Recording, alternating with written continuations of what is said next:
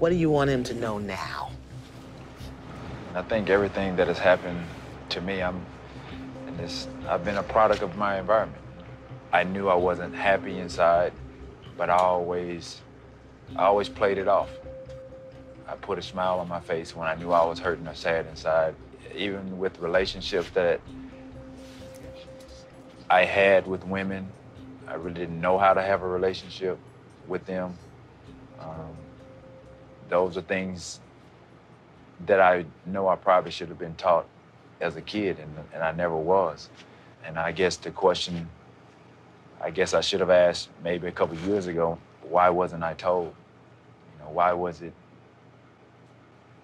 why did it take me to have an interest in my sister or liking my sister for me to know who my dad was? Sometimes waiting on the right time, it goes a little further than you know, wait on that right time to tell you. You understand? But that's the way it came out. It could have been sooner. It should have been sooner. But yeah, for me, I mean, to live across the street and know that you were my dad and know that on that side of the street, you had kids, you had a wife. To me, that was a family, and I wasn't a part of that. I couldn't understand or wrap my brain around why I was across the street. My mom was elsewhere, and I'm staying with my grandmother, and I didn't have a dad. And it's hurt. I was married. I couldn't do what I wanted to do. I would like to have took him fishing, the ball games. And why didn't you do that? I had 2 outside kids. So I had to work 2 jobs. I worked 2 jobs, 19 years, to take care of them. So you provided financial support for him. Yes. But for me, whether you were married, had 4 jobs, lived in another state, this was your son. Yeah. He never felt you claimed him as your son. Well. Let him know he broke your heart.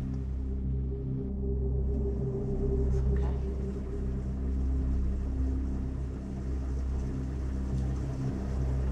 Let him know. You broke his heart. Didn't matter to him that you were married. You broke his heart, and he's never recovered. I want you to understand this from the mind of an 11-year-old.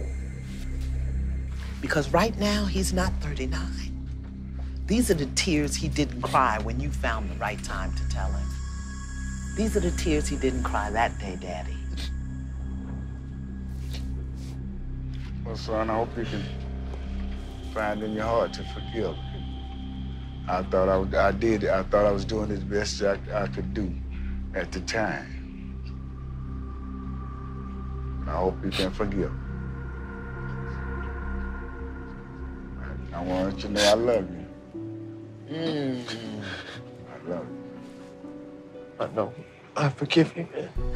Yes.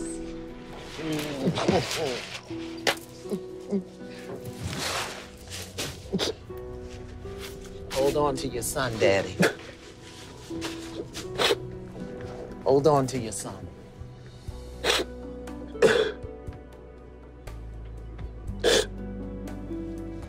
We're gonna work on this relationship.